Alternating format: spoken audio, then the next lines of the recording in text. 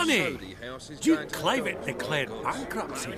Now that ring on his finger, shite, is it fact? A non-human, a nouveau race, and there, a mutant. Greetings to the Honourable Countess. Madam, allow me to introduce my dear friend, Geralt of Rivia. Witcher of the School of the Wolf. Forgive me, but have we had the pleasure? No, but your guild is unmistakable. Your medallion. Take note, Geralt. Countess Mignol is an eminent collector of Vitaminaica. What now? All manner of objects related to the witcherly profession. Swords, gear, medallions.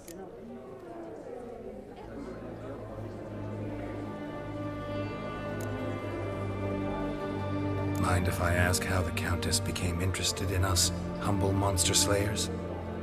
I've some pleasant associations, dating from my oh-so-distant youth. Didn't you say such things, Countess? You look right fetching to me. That's very kind, Master Vivaldi. But apart from my Vitaminaica, I also own a number of mirrors. Your most prized piece, what would it be? An armor element. An antique. School of the Wolf. From 1234. Classic. Is it up for sale? I fear not. It's a memento. One of great sentimental value. But perhaps the Countess has got other Witcher curios she's willing to part with. Or acquire. Perhaps you could trade. I'd charge 5%. A modest transaction fee. Vimy, never seen anyone so good at laying their mitts on coin that clinked within earshot. But what the hell? See if we can't make a deal.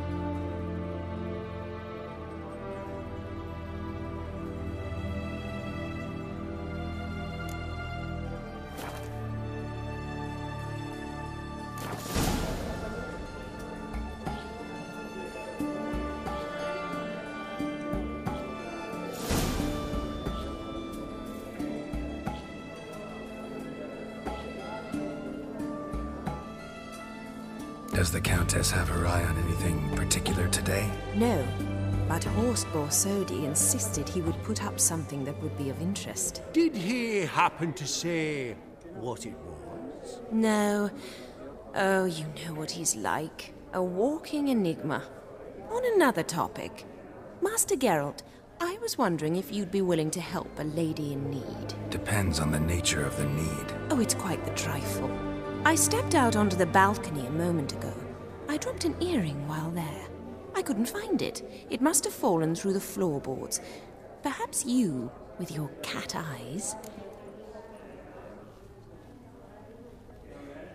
Not a problem. I'll go right away. I shall be much obliged. See you in a minute, Vimy.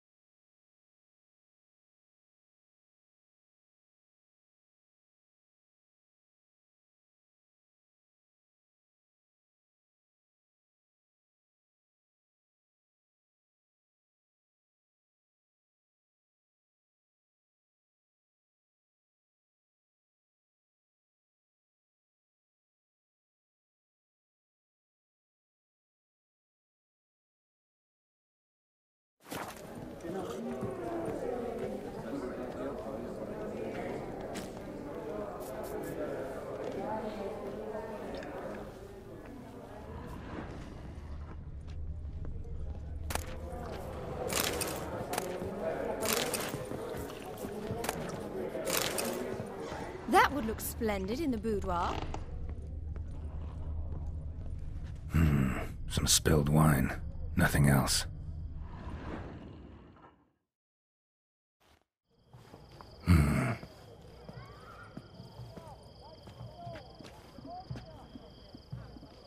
There's no earring out here, is there?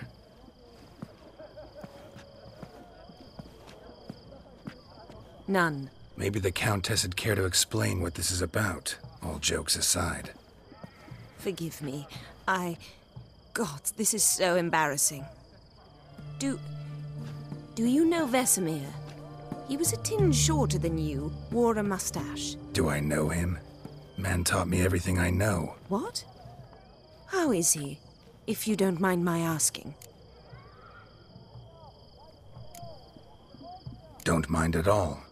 But before I answer, I also wouldn't mind knowing how you knew each other. Oh, I've told no one. Not ever. But I suppose I owe you an explanation. It was the winter of 1234. A beast prowled the streets of Oxenford. A fleder, I believe. A contract was issued, a notice posted, and a witcher appeared. Vesemir. Of the School of the Wolf. He came through our estate, tracking the beast. Our eyes met. Something sparked. I wrote him a message, asked my governess to deliver it. He visited, under the cover of night, night after night.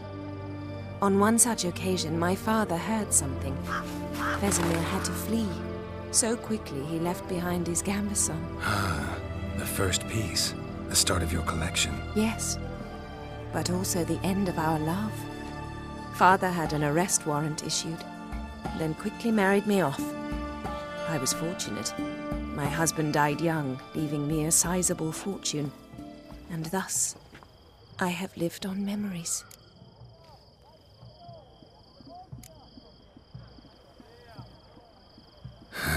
Afraid I have bad news. Oh?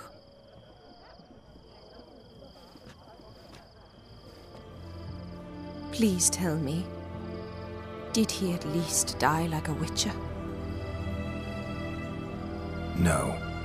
He died like a hero. There is that. I thank you for tolerating a decrepit madwoman so elegantly. Please don't say that. I am old and I am wealthy. I may say what I please. And now, be so kind and leave me to my thoughts.